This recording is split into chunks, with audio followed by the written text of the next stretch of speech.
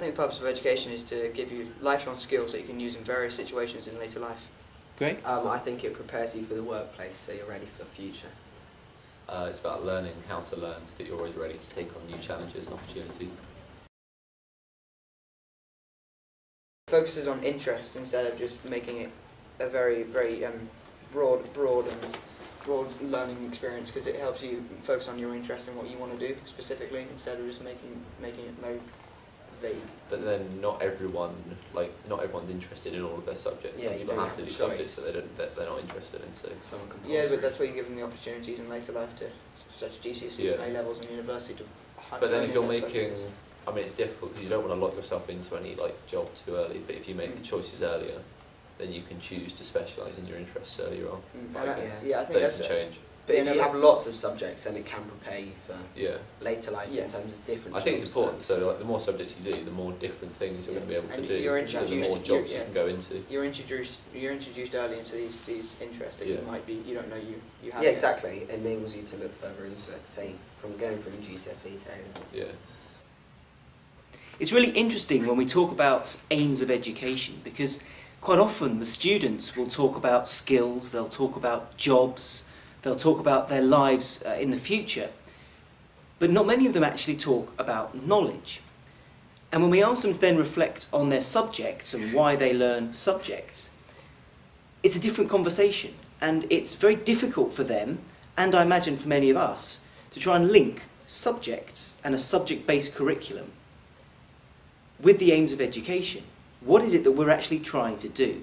And it's that aspiration that underlies much of the work of capabilities and the world of powerful knowledge. And this idea of powerful knowledge, linking the subject-based curriculum to the aims of education, is quite an important idea and something that we have been looking at. Something that we then did as a school was to say, well, I wonder if this notion of powerful knowledge can be applied to other subjects. All the work thus far has been in the world of geography teaching and geography education. But what we wanted to do here at the City of London Freemen School was to say, does this idea of powerful knowledge translate? Can the history department find the powerful historical knowledge? Can maths teachers do the same? Can English teachers do the same? And it was that idea that prompted us to run a workshop here at Freemen's.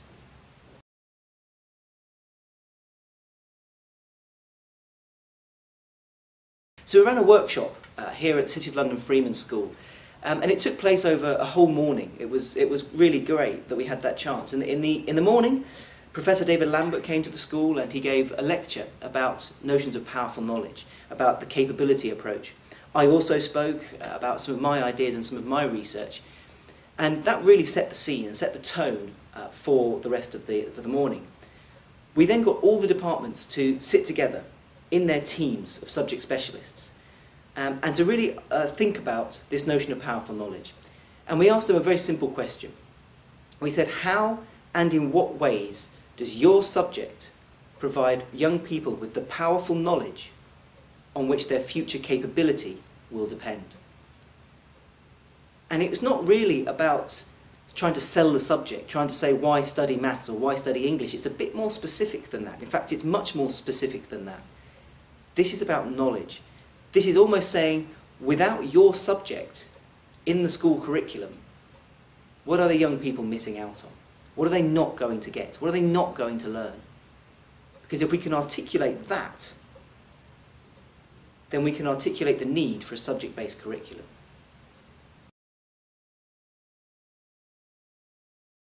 Many departments actually found the task really quite difficult. I think for most of us, the geographers, the historians, certainly the humanities teachers, I think found it quite straightforward to try and identify this sense of powerful knowledge. But what was interesting was the maths teachers found it incredibly difficult. They've never really been asked before to justify why their subject exists. They've never really been asked before to try and identify what powerful maths knowledge is. As one of them said to me, well, I can do it, I've always been able to do it, and I've always been able to teach it, but actually trying to work out what it is that we're doing is quite difficult. And I found that, as a non-mathematician, I found that really quite profound and really quite interesting. Other subjects were talking about themselves in terms of skills.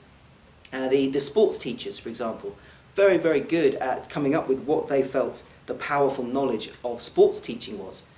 But again, for them, it was a lot based around skills and about the ability to do things and function in certain ways.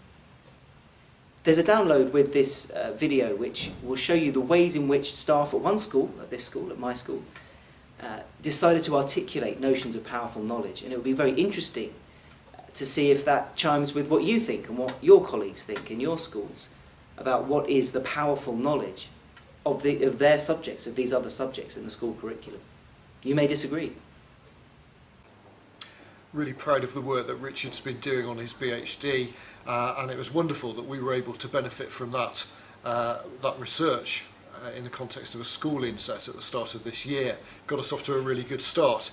Not very often that as departments we sit down and really evaluate what we do and what our contributions are in the context of a bigger whole school picture.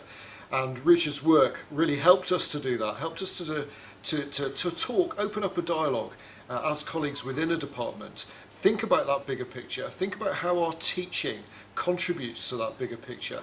And this was a fantastic opportunity for us to share those thoughts and to enter a period of reflection.